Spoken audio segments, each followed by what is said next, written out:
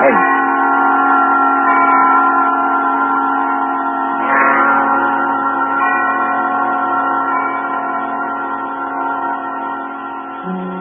This is the Man in Black, here again to introduce Columbia's program, Suspense. Our stars this evening are three. In the order of their appearance, they are Walter Hampton, one of the theater's proudest names for two generations, and Susan Hayward and Lee Bowman, two of Hollywood's brightest younger stars. The story called The Dead Sleep Lightly by John Dixon Carr is tonight's tale of suspense.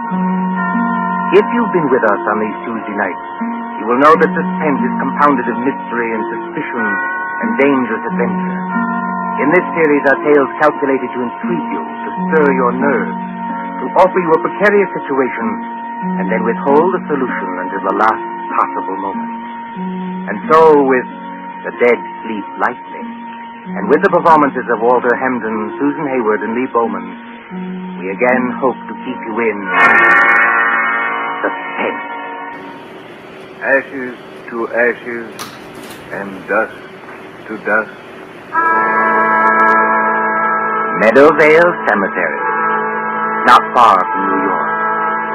Meadowvale Cemetery, on a dim gray morning in early April, when rain forms a mist across leafless trees and white gravestones.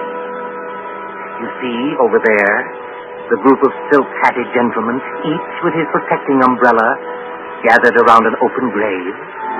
You see the clay soil freshly dug.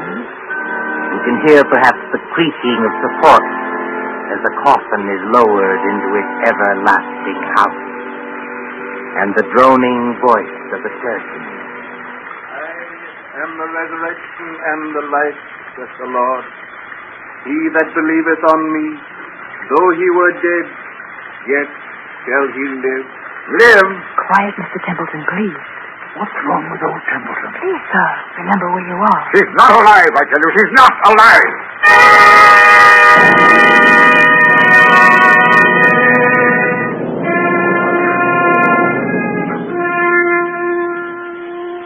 It might seem a long distance, that, from the Cosmopolite Club in Gramercy Park on the following evening, when that same well-fed man, as hard and unemotional as the diamond pin in his tie, hurries up the steps into the club and... What? Yes, Mr. Templeton? Tell me, Mr. Wilmot in the club, do you know? Yes, sir. Don't you see him? See him? Where? In the lounge over there, sir. Sitting by the fire. Yes, of course. I'm a little upset. You're a good fellow, Henry. I won't forget you. Thank you, sir. Excuse me, sir, but aren't you going to take off your hat and overcoat? Well, never mind my hat and coat. Just tell me one other thing. When I came into the club, was there anybody following me? Following you, Mr. Templeton? Yes, a woman. A woman with a long skirt and a heavy black veil. There aren't many women who wear that kind of dress nowadays, sir. Look out into the street. You see anybody? No, sir. There's just... What's that? Oh, that's only the old street musician, sir. He doesn't mean any harm. I won't have that tune played, you hear? I'm used to getting my orders obeyed, and I'm going to have this one obeyed. Here's some money. Go out and tell him to go away. Yes, sir, if you insist, but... Do as you're told and don't ask questions. If anybody wants me, I shall be with Mr. Wilmot. Very good, sir.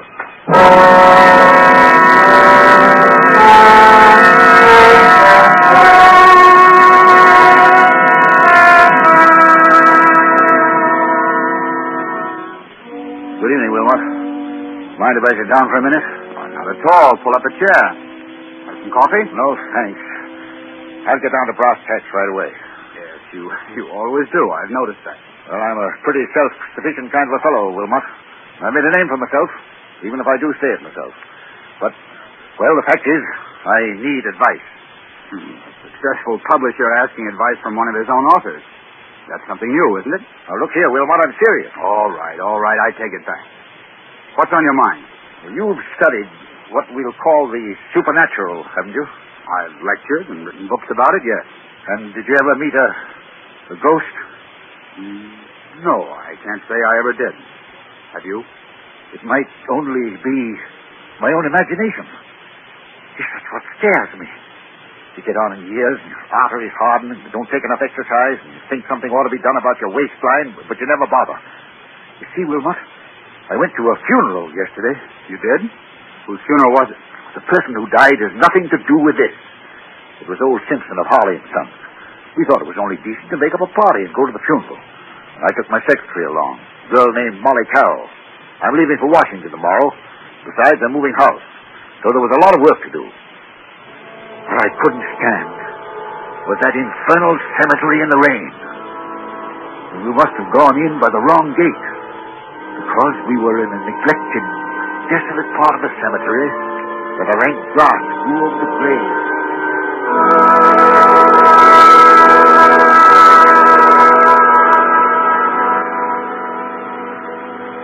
You'll oblige me, Miss Carroll, if you first find out the proper directions about places.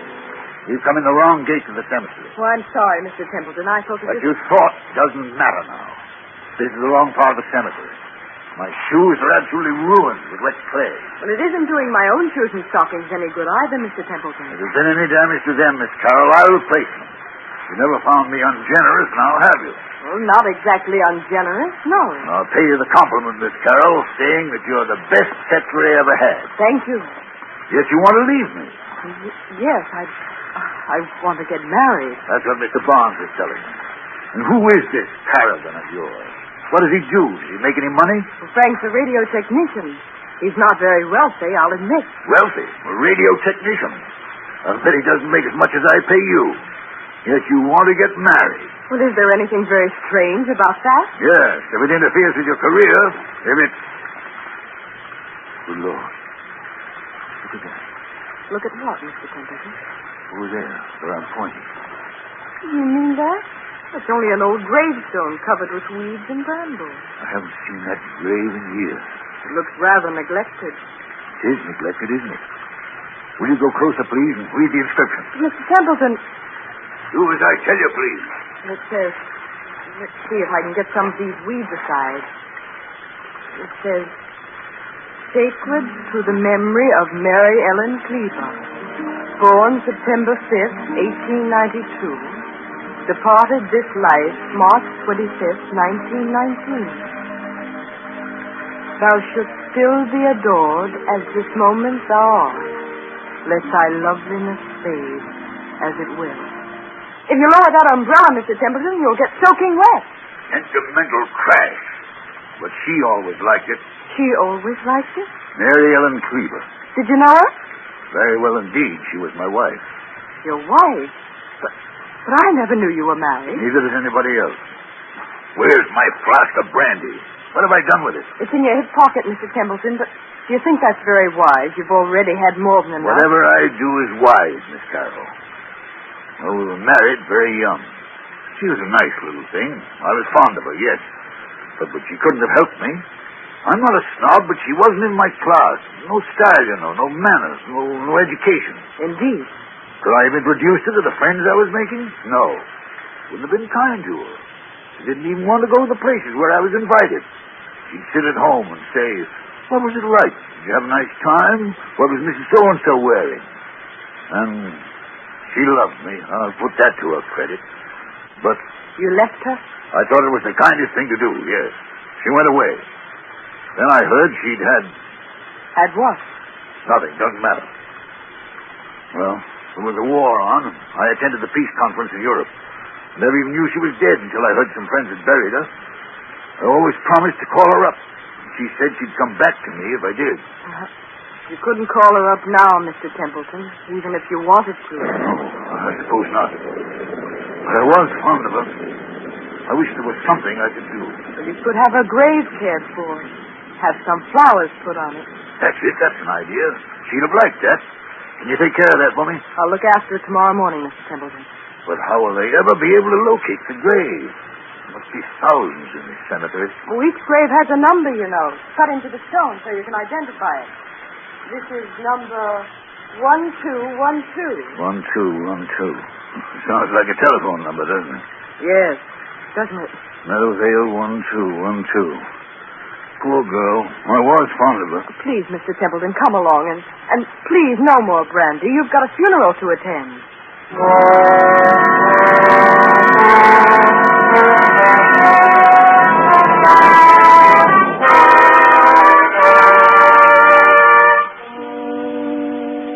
then, Wilmot, the night came. And the horror. What horror? Take it easy, man. There's nothing to worry about. You were sitting here in the Cosmopolites Club. Yes, but I wasn't sitting in the club last night. I was on my way home. And why should that scare you? I don't know, but it did. I'd been jumpy all day. That infernal number kept running through my head. Meadowvale, 1212. Have you ever seen my house? Yes, it's that big sham Gothic place on Riverside Drive, isn't it? Yes, big and dark and drafty like a mausoleum. I told you it was moving house to an apartment downtown. But there were some papers there I had to get out of the safe in the library to take with me to Washington tomorrow. I knew the servants would be gone, of course. But I hoped Mrs. Bloom, that's my housekeeper, would still be there. Then I went up the park about 6:30.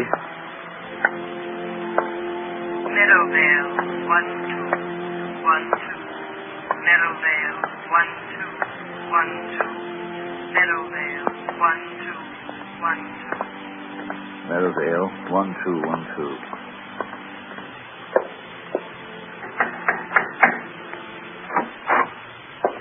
Mr. Templeton, this is a surprise. Sorry to trouble you, Mrs. Bloom. I seem to have mislaid my key. The other could have sworn I had it on the key ring this morning. It's no trouble, Mr. Templeton. Only, I hope you're not planning to spend the night here. No, I'm going to a hotel. Why do you ask?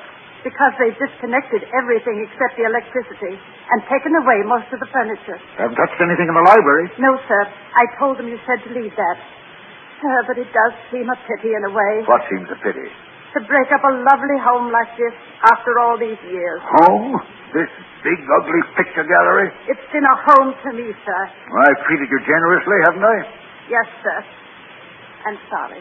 I've got several hours' work to do, Mrs. Bloom. A whole safe full of papers to sort over. I'm going to the library and... What's that you're hiding behind your back? I'm not hiding anything, sir. All the same, what is it? It's only a music box, sir. I found it in the attic when the moving men were here. If I hadn't known there were, well, no ladies in your life, I'd have said it belonged to one of them. I love to hear them, sir. May I? Mrs. Bloom. Yes, sir. If you don't want me to smash that music box, turn it off. Yes, sir, I'm sure I never... I'm going to the library. If you can find any sandwiches and coffee, bring them. Yes, sir. Excuse me.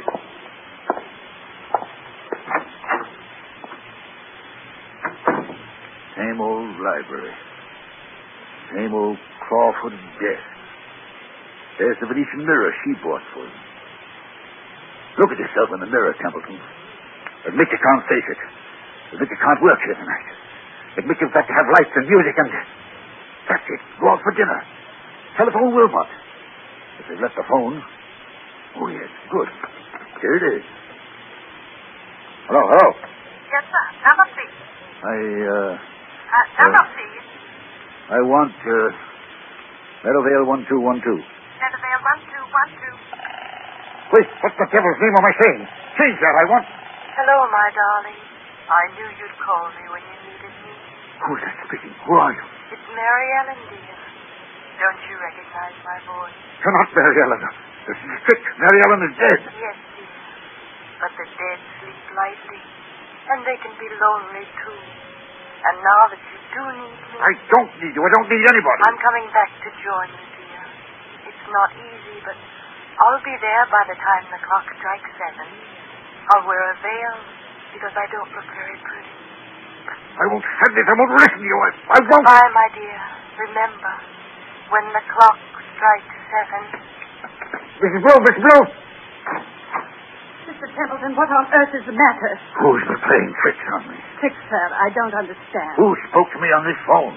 But, sir, nobody could have spoken to you on that phone. Nobody could have. What are you talking about? That phone's disconnected, sir. Disconnected? Yes, sir. The man came here this afternoon and took that little metal box off the wall and rolled all the wires up and put everything on the desk there. Said he'd be back tomorrow to take it away. Mrs. Bloom, that's impossible. Look for yourself, sir. You're standing in the middle of the room holding that phone, and the wires don't lead anywhere. That's true. So you couldn't very well have talked to anybody on the phone that wasn't connected? Now, could you? I tell you, I got the operator. I heard it ring. I talked to someone else. Oh? And what did that person say? She said she'd be here to visit me when...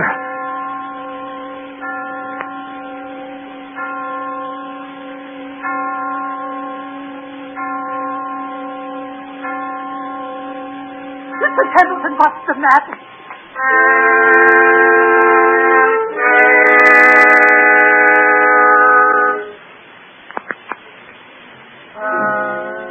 And so, Wilmot, that's what happened last night. The phone was disconnected. It was Mary Ellen's voice. There's no doubt about that.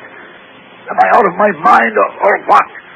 Before I say anything about that, my friend. Well? Let's hear the end of your story. What did happen when the clock struck 7? I don't know. You don't know? No, I lost my head. Ran out of that house as though the devil were after me. Maybe he was. And since then? I spent the night at the hotel. Today, I've walked past that house 50 times, 100 times, trying to muster up enough nerve to go in. I couldn't do it, but I've got to go in there. Why? It's those papers I've got to take to Washington. Send somebody else to get them. I can't do that, Wilmot. It's confidential information for the government. I've thought of everything.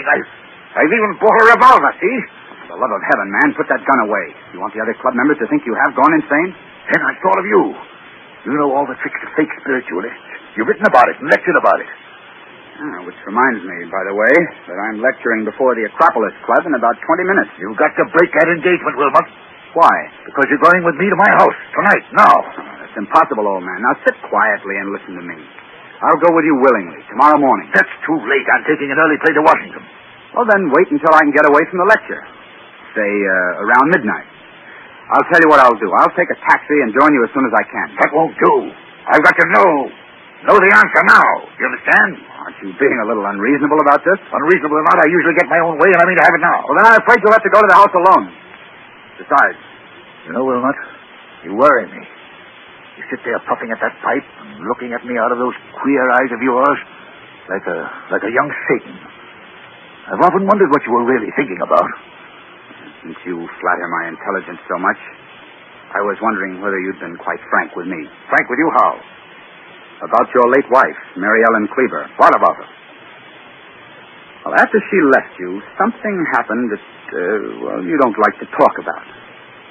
Was there, by any chance, a child, a son, for instance, or... Did you say a son? Yes. I don't know what you're talking about. Well, then let's agree not to understand each other, shall we? Now, are you coming with me or aren't you? I tell you, man, I'll get there as soon as I can. All I can think about is the wet red clay in that cemetery, and the dismal grave in the rain, and what her face might look like if she raised the veil, and what am I going to see in that house? What am I going to see in that house?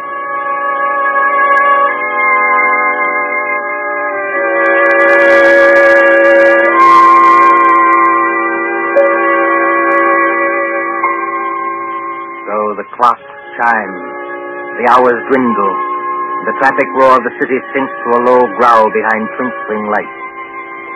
It is midnight, when a taxi moves along a certain street towards a certain house out of a bygone age. Lightless, black against the stars, surrounded by iron railings and with a path bordered by fir trees leading to the front door. Look, too, with the face of Mr. Patrick Wilmot when that taxi draws near. All right, driver. This is the place. Are we in wait for you, sir? No, you needn't wait. Keep the change. Thank you, sir. Good night.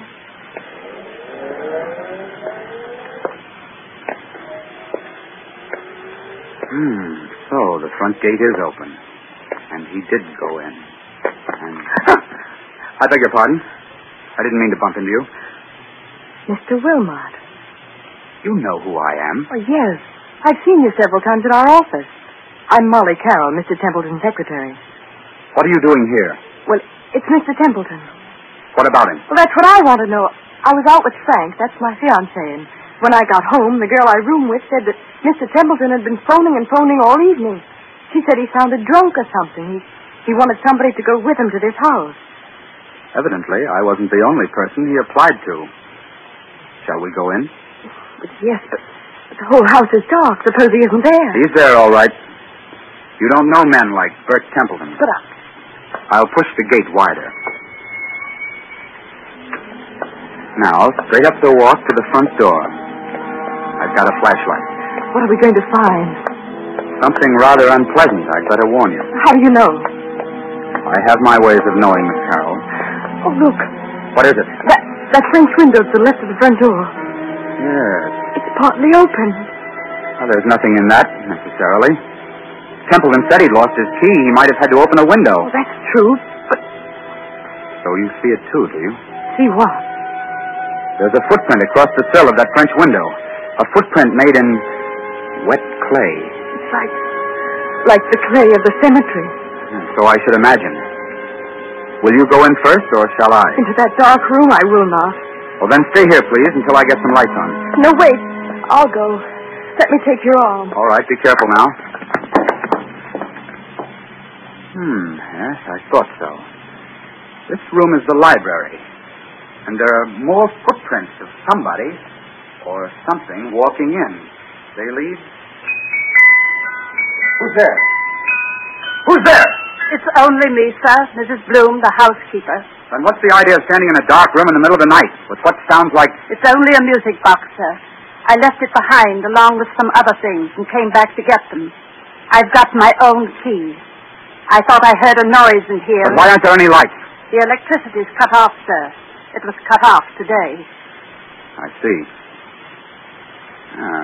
Templeton is here, or was here. He must have had some kind of light. If I turn this flashlight on the desk, maybe... Be quiet, Miss Carroll. What is it, sir? I'm as blind as a bat without my glasses. It's Mr. Templeton. He's lying on the floor beside the desk. Oh, he isn't... No, he isn't dead. But his face is the color of putty. I think he's had some kind of stroke. We'd better not take any chances. Mrs. Bloom? Yes, sir. Get outside to the nearest telephone and call for an ambulance. Tell him it's an emergency case. You're Mr. Wilmot, aren't you? But what's happened to him? Ask a dead woman. I beg your pardon. Never mind. Hurry. Of course I'll hurry, Mr. Wilmot. What are we going to do? Now, let's have a look around. Templeton seems to have been working at his papers by the light of a couple of candles, which somebody's blown out. We'll relight them. There's the desk. There's all the papers scattered round Mr. him. Wilmot, please. What happened to him? I'll tell you. As he sat there in the dim light of two candles, a ghostly figure appeared at that French window. It wore a long, old-fashioned skirt and a heavy black veil to hide the face. It walked toward Templeton, tracking graveyard clay. It stretched its arms to him like this. Keep away from me, please. Templeton couldn't stand it. He collapsed. And now, before the old housekeeper returns, would you care to hear how the whole trick was worked? Trick? What trick?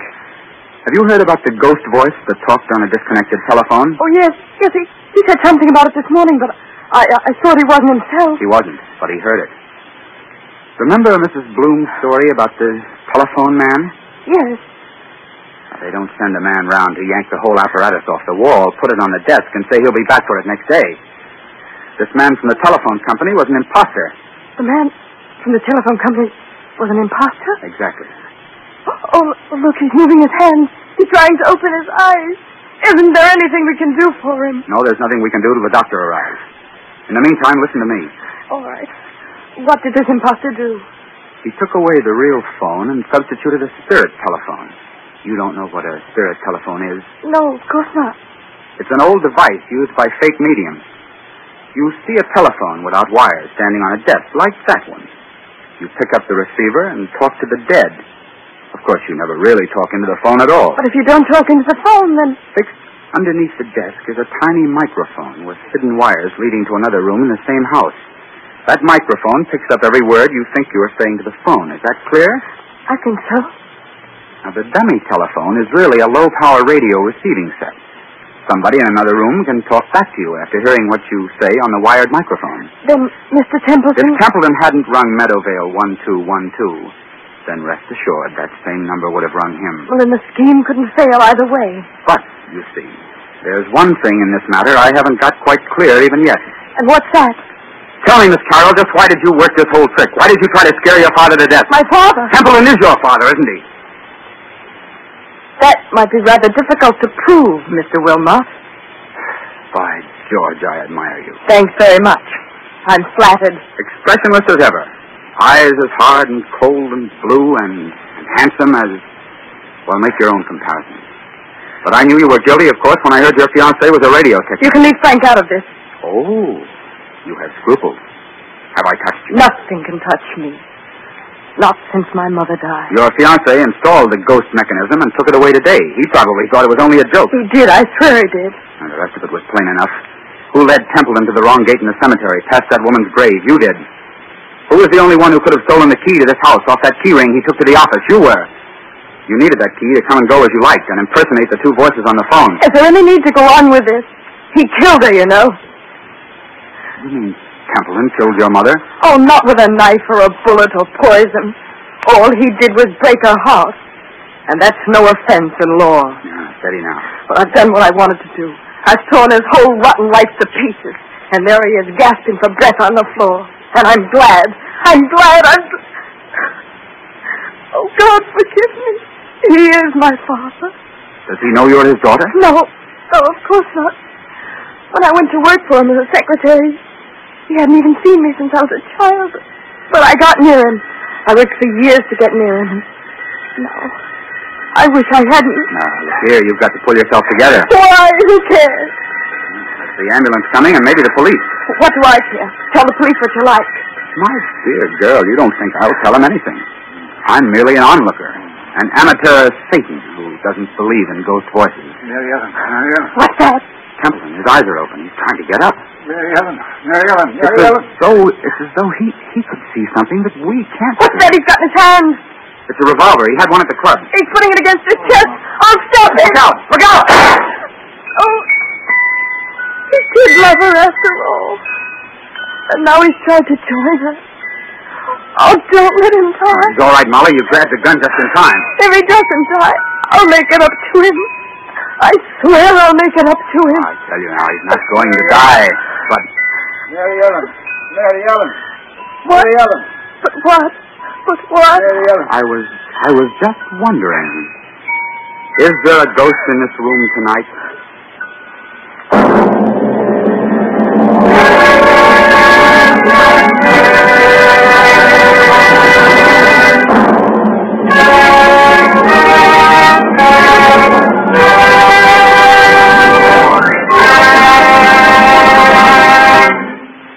And so closes The Dead Sleep Lightly, starring Walter Hamden, Susan Hayward, and Lee Bowman.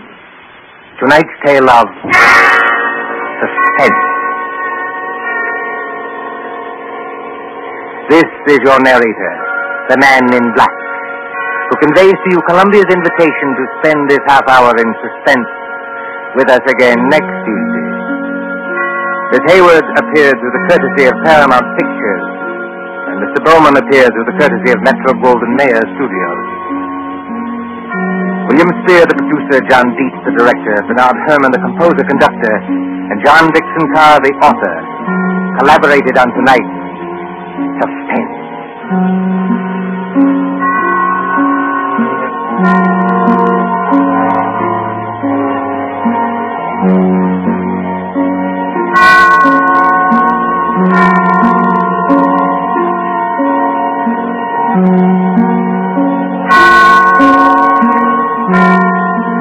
This is the Columbia Broadcasting System.